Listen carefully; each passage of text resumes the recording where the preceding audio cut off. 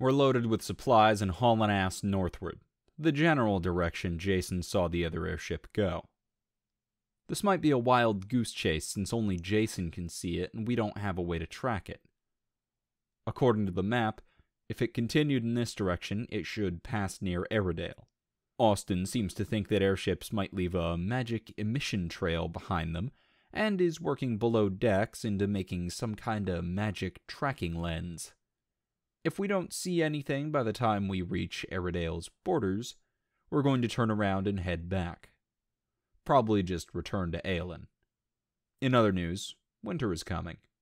This brings about problems such as how to stay warm on an airship, how to heat the below decks without starting an uncontrollable fire, and dealing with ice buildup on the deck.